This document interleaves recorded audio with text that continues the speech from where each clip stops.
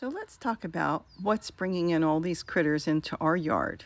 Critters that we haven't seen in over 20 years. Once in a while they would pass through, but now they are actually living here. We're not feeding them. We do not put out food, and yes, I do have a garden. But that's not really what is bringing them. What is bringing them is the drought. Look at the hillside. What are they coming for? What is the most important thing for every living creature? Water. It brings the dragonflies. It brings all of nature, including all the birds. They all come here and they know that there is water.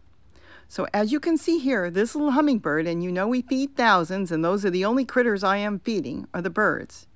This bird is here to enjoy a good bath and a good drink of water. So if you can put some water out, I'm sure your wildlife will appreciate that.